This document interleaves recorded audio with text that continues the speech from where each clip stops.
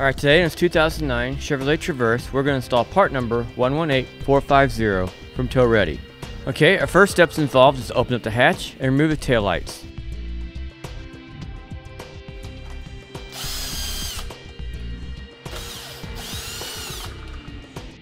After we remove the taillights, we'll go ahead and disconnect them from the wiring harness.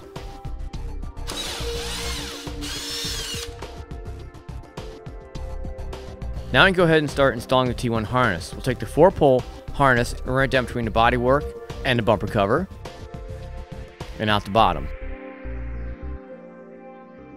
We'll also do the same thing with the T connector with the green wire. Now with the white wire, we'll leave that up by the taillight and plug that into the wiring harness. And we'll also ground the white wire with the ring terminal to the body as well. We'll take the 4-pole wire harness and the T connector to the green wire, and we'll pull it out the bottom of the vehicle. Then we'll go ahead and route the 4-pole harness over to the center of the hitch.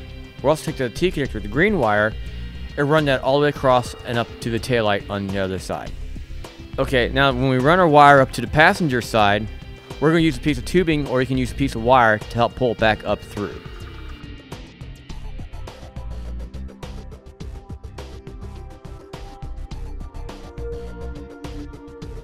Okay, with our wires ran up to both sides now, we can go ahead and reinstall the taillights.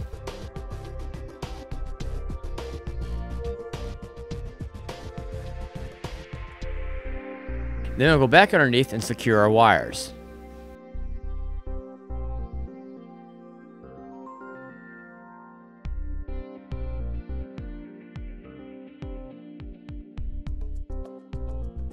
Okay, for wires secured, that'll finish it for our install part number 118450 from Tow Ready on our 2009 Chevrolet Traverse.